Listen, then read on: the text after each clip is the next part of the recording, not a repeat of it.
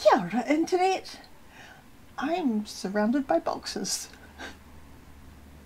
The reason for that is I thought I would go through my rather giant pile of works in progress and just count up how many there are, because I'm starting to think I've got too many and I should probably do something about that.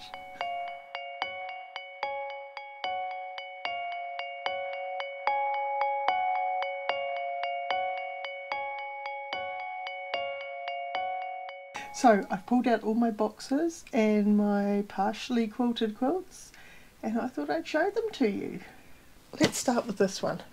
This is the box I actually added to my pile most recently because a couple of weekends ago I went to a Quilt As You Go class, and as part of that class we made little mini quilt tops that we used different techniques for putting the sashing on and connecting the blocks together in a quilt as you go. All I've got to do on them is put the binding on.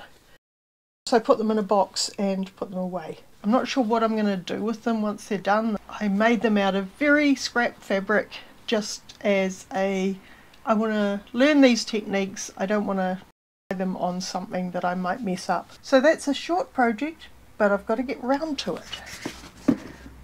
This may be a theme of today. Next in the pile, and this is at the completely other end of the scale, project I actually started before I even began quilting. It is a quilting project, but I hadn't ever done any quilting before. I used to do a lot of cross stitch. In the catalogue for a company that I'd quite often buy cross stitch kits from, came across this ad for a quilt, and I bought the kit because it was interesting, and I got this far. I thought it was quite cute, and then the next step was to applique on some more shapes on top of it, and I didn't know how to do that, and I kind of put it away thinking one day I'll look up how to do it, and I never did. What I'm going to do with this, but I found it in the bottom of a drawer the other day and thought, yeah, I should add that to my pile of projects to work on, to do something with this watercolour quilt. This little box is another project I'm not really sure what I want to do with. Last year when I had COVID, I had the usual week of sitting on the couch watching videos and not really wanting to do anything too intellectual. So I was playing with an idea I'd seen on a YouTube channel. I can't remember the name of it, so I'll put a link, or I'll put the name up or something so when I'm editing this. But what she was doing was exploring a style of embroidery which was all done on a grid, and I thought looked really interesting. So I found some old embroidery threads and some bits of fabric, and I just started making these blocks that didn't require a lot of intellectual capacity to do. They just were patterns and to play with. So I want to turn them into something, but I'm not quite sure what yet. So they're in a box for me to one day pull them out, maybe combine them with something else and make them into, I don't know. They're in a box, therefore it's a project. Now this is an interesting one. This predates my YouTube channel because this is when I used to have a blog, and as I was getting into quilting I was doing blog posts that I called the block of the whenever. Kind of like a block of the month, but I wasn't that regular with posting, so it was just whenever I felt like posting. The idea was I had a layer cake of K-facet fabrics, and I would use each square to make traditional quilt block, and then I was going to make a sampler or something. I had a whole lot of K-facet fabrics. I had a whole lot of solids that went with them, similar sort of colour schemes. I was combining them to make some traditional blocks. I don't know how many blocks I made, but I kind of got bored with the idea of just making simple blocks. And I think what was boring me was the idea of making a traditional sampler where you just have a 4x5 grid of blocks with a bit of sashing. So I'm thinking what I might do with this is maybe make some blocks in other sizes so that it can have a more interesting layout, and that might re-inspire me to go back to it. Another one I'm not quite sure what to do with. This was actually a block swap organised by a YouTuber, whose name I've also forgotten. I'm doing really bad at doing shout outs for people today. This was, I think, during the COVID lockdown she was organising it, and the idea was that we were in groups and everyone in each group would send a block in a particular theme, and our theme was blue and purple, and we'd send them all over the world. It was an international swap, and then you'd get back blocks and you'd make a quilt out of them. Everyone had to sign their block on the front with their name and where they were from, so that you'd kind of have this record of this project you all worked on collaboratively. The trouble is, as you might remember, postage and shipping during the COVID lockdowns got a bit messy, and a lot of the blocks just disappeared and never arrived. Up with about 2/3 of the blocks I was supposed to get. I kind of put it aside thinking, well, maybe the postage will sort itself out eventually and these parcels will turn up. But they haven't. That's obviously several years ago now, so I really should find something to do with these blocks, because they're really some quite pretty blocks. What I do is make some more blocks so that I've got enough for an actual quilt. That's another one for the one-day list. Now this box I shouldn't be showing you, because this is the box for our community quilt along that is coming up in a couple of months. This is a quilt along I'm doing with Peter from Concrete Mount Scrapmoor, Michelle from Bits and Pieces Quilting, and with Kelly from Kelly's Quilts and Cruises. If you're not already following those three quilters, you should be, because they're pretty cool quilters, and also they might be dropping a few hints here and there about what's coming up. Can't show you the blocks that are in here, but I can show you some of the fabrics. Blocks are hidden right at the bottom underneath all the scraps of fabric, so you can't actually see what's in the box. It's from the fabrics, what it is we're making. You have to wait until, I think our first video is going up in the first week of July, and then you'll be able to see what it is we're doing. It's going to be really good. But that's my secret box. Now this box was supposed to be a YouTube video, and it will be one day.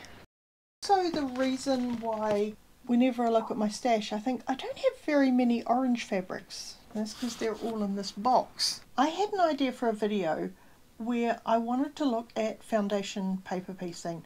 Now I've been taught 3 quite different methods for how you do paper piecing, and I thought it'd be quite fun to make a video that compared the 3 methods. What's the best method to use?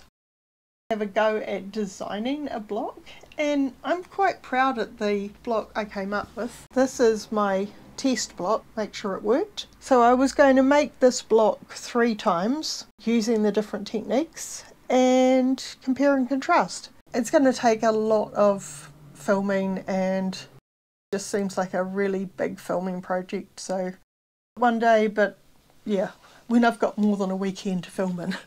Now this box, I don't know how many projects are in it, because this is my scrap block box. This is a whole load of blocks that I'm working on and haven't finished yet.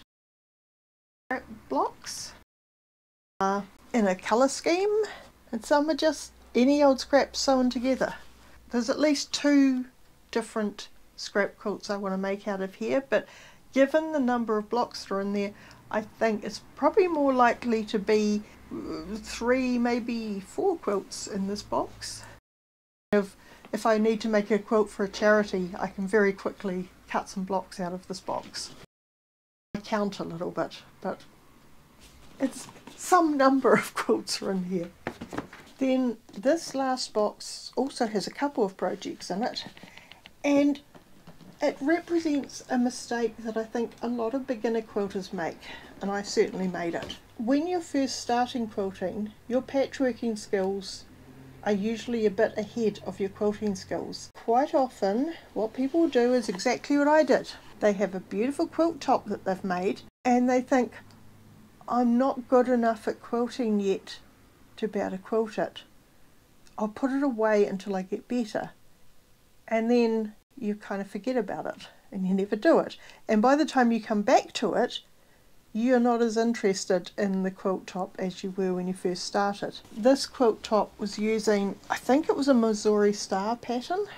This is how long ago I made this. This was in the days when I actually followed other people's patterns. The pattern used a jelly roll, and jelly rolls are really expensive in New Zealand. They can go for around $100 a piece. So I bought the cheapest jelly roll I could find, and the fabric doesn't really inspire me greatly, but it was cheap and I just wanted to try the pattern. I also would have liked to put a border on it, but because it was a cheap jelly roll, I couldn't find matching fabric anywhere because it was probably an end of line one. By the time I came to quilt it, I was kind of uninspired.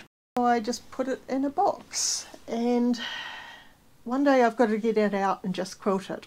I should just do a really simple quilting design on it, make it into a charity quilt, someone will love it. And this project, I had an idea for the quilting, but at the time I felt like I wasn't a good enough quilter to carry out what I wanted to do. So I thought I'll just leave it and put it in a box. And how many years later, it's still in the box. Who knows when I'll get around to them. It's the end of the boxes. It's not the end of the projects. Some quilt tops here, which are partially quilted, so there's even less reason why they should still be in the pile. This one was supposed to be a quick and easy one that I got done in a couple of weekends. It's almost finished. The only part I haven't quilted is the border, and the only reason I didn't go on and do that was because I had to take it off my machine because I needed to prep the Quilt As You Go blocks ready for the class I was doing. I didn't have much time, so I just took this off the machine, did those, and never put it back on the machine again. So that is kind of like my number one priority, is to get this one finished soon. I'll probably do a video of it as well. And then this one doesn't even need to be on the machine. This is actually hand quilting. Yes, I am hand sewing something. I know, don't faint in shock. I started this in the spring, New Zealand spring. So around September, October, and as the weather warmed up, I discovered that hand quilting is not a summer activity because you've got this massive quilt on your lap and it gets really, really warm. So I put it away for the summer. So now that the weather's starting to cool down a little bit, I might get it out and finish it. There's probably not that much more work to do on it. And then this one has been in my half quilted pile for a really, really long time. This was a Cotton Cuts mystery quilt, which I did just because I wanted to see what it was like. I bought the kit, had fun putting it together, finding out what the mystery was and so on. But that's kind of when I realised that I'm not into sewing other people's patterns. I'd rather make up my own stuff. I love the colours, it's quite beautiful, but the quilt top itself didn't greatly inspire me. But I thought I'm going to improve it by doing really custom quilting on it. Make it something incredibly special, and that was how I was going to personalise it and make it my own, because it didn't feel like my own when I was just following someone else's pattern. I've probably quilted about a quarter of it. Because I was doing such elaborate quilting, I kind of started running out of ideas. So I put it aside thinking, right, I'll come back to it when I get inspired. And I do have some ideas, but it's just putting it back on the machine. And also I ran out of basting pins for another project, so I stole some from this, so I have to rebaste it. So it's one of those, they feel like too many steps to get started on it again projects. But one day I will pull it out of the pile and I will finish it, and then I will make the final video in the series that I was making on making this quilt. So there we are, a very tall pile of projects. That's 13 projects, maybe 14, 15, 16, who knows, depends how many projects I get out of the scrap box. It's a big number, but not as big as I was worried it was going to be. So what about you? How's your unfinished project pile looking? Have you ever counted them? Are you brave enough to count them? Do you just not want to know? Let me know in the comments down below. And don't forget to do all those other internety things like liking and subscribing. And I will see you next time. Ka kite anō internet.